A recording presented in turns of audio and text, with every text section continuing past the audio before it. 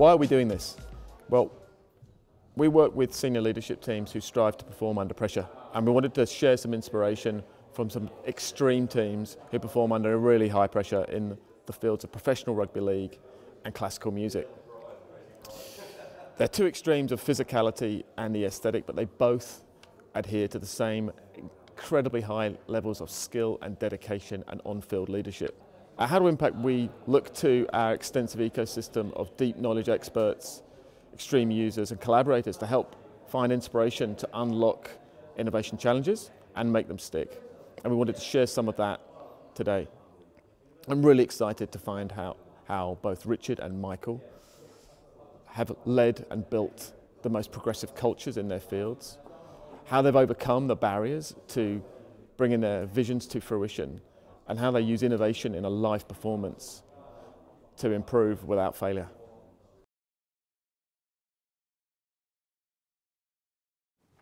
I guess when I look at the one thing that probably really stands out for me when I come into an organisation is knowledge. You know, knowledge to my players. Everyone says, oh, you know, you don't need to give the players too much.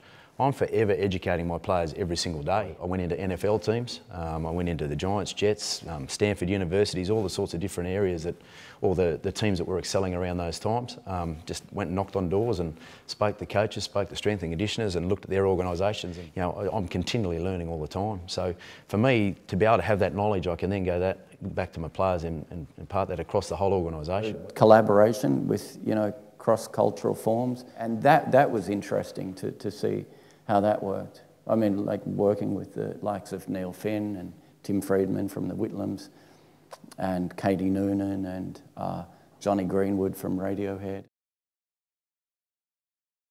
If we're not playing together, absolutely together, what happens is that the more you push the emotional envelope, the more likely you are for this technical part of things to get out.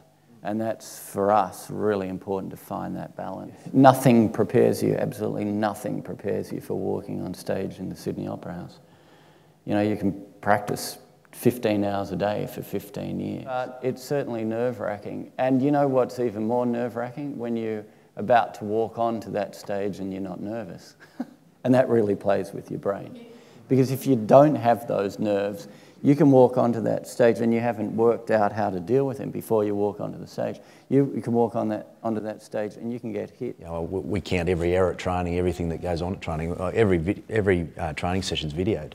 So for us, we're analysing every single movement of players all the time. And there's sometimes there at training, I'll just say, look, the video's off, boys, and they all laugh at me, go, yeah, Big Daddy's still watching, don't worry about that. You know, but again, it just allows the players to experiment. And you've got to do that at some stages.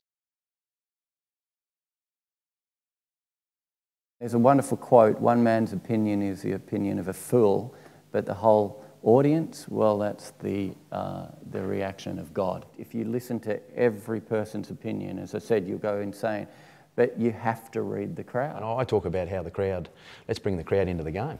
You know, how do we bring the crowd into the game? When the crowd's up cheering about how well they've played, it's good fun.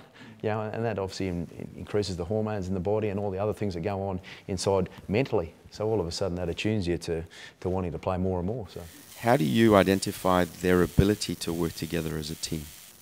I do a lot of testing. We do a lot of profiling of our players, so I understand a lot about that player before we get them coming through our grades. You know, a lot of what goes on, you know, you can be the most talented player in the world, but if you don't want to be a part of the team, well, you know, or they see themselves a little bit above and all that, eventually they're going to hurt you. Individual success will come from the team success. You know, Greg Inglis looks better because the team's succeeding. Well, I've dropped players because of certain behaviours, so, and we've still been successful because everyone understands that we're one. We're not these individuals amongst what we're calling a team. We go out to training every day, and every now and then one player will wear a different pair of socks. And I know you think it's only a pair of socks, but why does he need to be different? That's part of our ethos of, you know, how we're seen, because it reflects on everyone. It reflects on sponsors. It reflects on everyone that's involved. What do we learn from Michael and Richard? We learn a lot. We learned that actually there are way more similarities between professional rugby league and classical music than contrasts. We learned about the power of team structure and team unity, right down to the choice of socks that players wear for training. We learned about the importance of continuous progress and both leaders restlessness to learn from others outside their fields.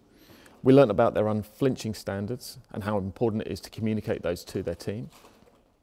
And we learnt that players perform at their very best under pressure by thinking about all eventualities and removing the fear of failure.